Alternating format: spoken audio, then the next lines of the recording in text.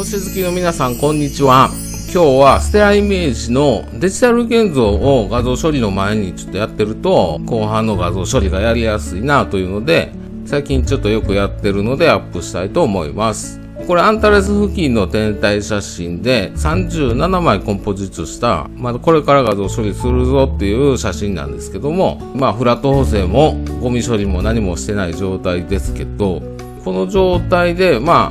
最初前半にですね、デジタル現像をよくやるんですよね。ちょっとその前にちょっとヒストグラム見ますけど、こんな感じですよね。で、ちょっと対数スケールとピークを表示って押すと、もう白飛び、この状態、眠い状態でももうここが白飛びしちゃってるんで、構成が、アンタレスですけど、255になっちゃってますんで、マックス。ここ見てもらったら、マックスになってますと。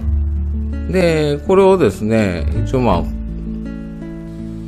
こんな感じにすると、白飛びは抑えられるんですけど、眠い画像ですよと。で、デジタル現像で、眠い状態でデータを削らず、圧縮みたいなことをするみたいなんですけど、で、この状態でですね、こう、明るくしますよと。で、255、緑と青が超えてますけど、この状態でちょっとこう圧縮すると。235緑になりましたけど、もうちょっとこう明るくして、もうちょっと絞ると。248ぐらいになりましたけど、こうして暗いところが、50ぐらいになってるんで、とりあえずこのぐらいにしておいて、これで一回 OK と。で、レベル調整でヒストグラムを見てみると、こんな感じになってるんですよね。で、この状態で、ホワイトバランスを、オートストレッチでもいいんですけど、このハイトーン側のこう、細かいのこう合わせてですね、で、最小値側もちょっとこう合わせてですね、こんな感じにすると。この辺りからスタートすると、白飛びも抑えられて、画像も見やすくなって、処理がやりやすいかなってとこですね。でもう一回ぐらいやっててもいいですけどね、デジタル現像。あんまりやりすぎると、あれなんですけど、これで255、ちょっと絞って、245ぐらいにしておいて、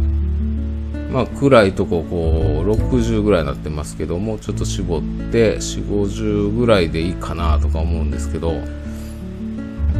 これで、ハイトーンがもう244、白飛びしてないんで、これでこうしておくと。で、もう一回ホワイトバランス見てみますけど、これで大体合ってるじゃないですか。ちょっとこうずれたんで、こんな感じとか、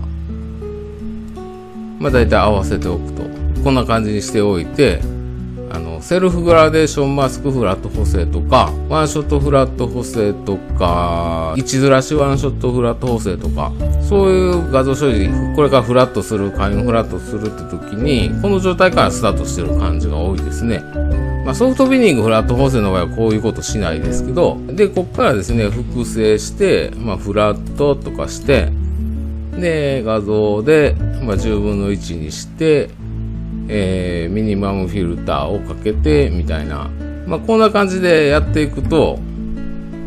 処理がしやすいかなってところですね。簡易フラット補正ですね。言ってた。こんな感じでちょっとよくやるんですけど、その辺のちょっと動画でした。それだけです。ありがとうございました。